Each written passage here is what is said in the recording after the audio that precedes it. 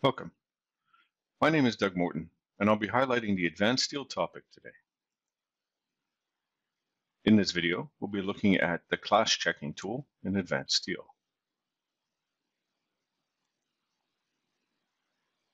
This is a fairly straightforward tool. The purpose is to find situations where an element clashes with another element, or with a reserved space around a fastener. Once you finish your modeling, and before you do your numbering, it's often recommended to come in and check your model to see if there are any clashes or collisions taking place. In here, we're going to come to the Extended Modeling tab and go to the checking area. The tool at the top is called the Collision or Clash Check. And if you run that, you're going to end up going through your entire model to see if there are any collisions taking place. When done, you'll see a dialog opens up, and you'll have information here about the different clashes. You can sort these by clicking on the header of each column. And so, for example, if you wanted to sort your clashes by the size of the volume that is included in that clash, you can come to the volume header and just click on it. Clicking on it a second time will change it from ascending to descending. You also have in here tools at the bottom. The first button being for clash check, which will rerun the checking to go through your model again. The second one will look for the objects. So if you highlight one of the clashes and click on this, it will point towards or highlight one of the clashes that are taking place. This third tool will clear that marking that takes place when you highlight it. So it'll set it back and remove any marking. You then have an option to ignore the object. So if you wanted to, you could ignore one of the lines here in the clash check, and even if you rerun it, it doesn't come back. So rerunning a clash check, it still stays hidden. When you're finished going through it, if you want to see those hidden items again, that last button brings them all back. So let's take a look at how this works.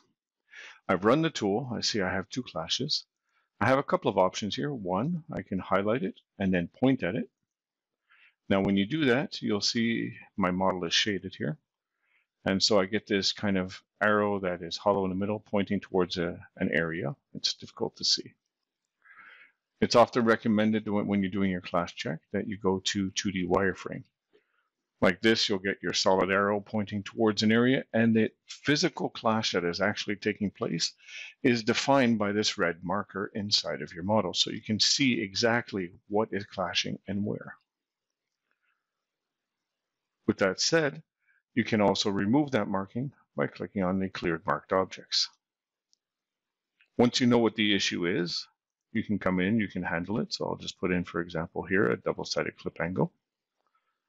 And I will pick my passing beam and the two beams that are connecting on either side.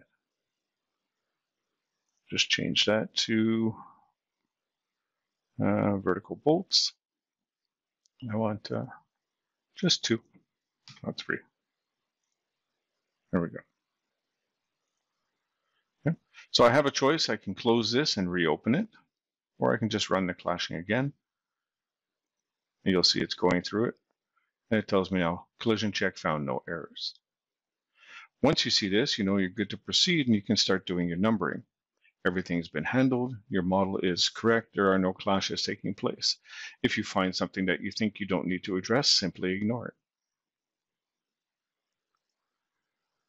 One of the other things that you might be interested in setting up before doing your clash checking, though, is the area around the bolts.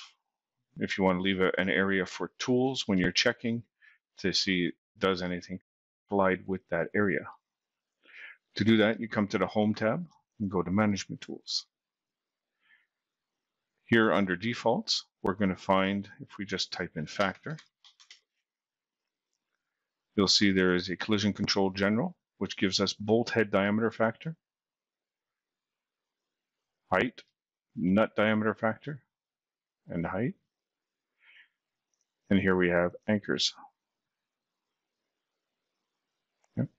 So we have the ability to set the factors for checking. And basically what this is going to tell us is we want to look at whatever the size or height of that object is times a certain factor, 1.5, 1.7. And so when we're looking at the imperial values, basically they've been converted from metric, and the value we see here doesn't make a lot of sense. So to handle this or to see it properly, we can come to the home area under unit selection, and we can temporarily change just the values that we see things in to, let's say, millimeter. Apply. Now what that does is it affects only the management tools. And if I come back into defaults and look for factors again,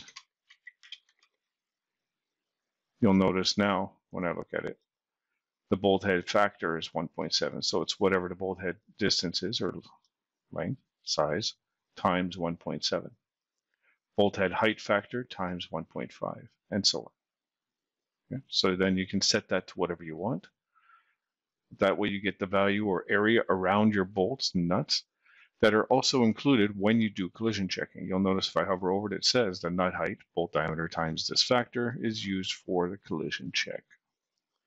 And it will take into account the area required for those tools to get in there and work when it does collision checking.